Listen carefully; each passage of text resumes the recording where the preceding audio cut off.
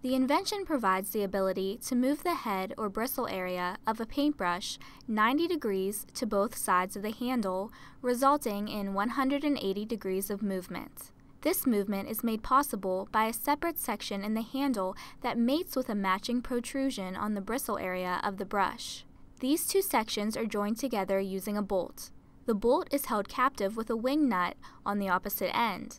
The user can adjust the head of the brush with relationship to the handle at the exact angle needed and then lock it into place. The end of the brush handle mates with an industry standard painting pole. This feature, combined with the angling handle, allows the user to easily paint at elevated locations or at low levels.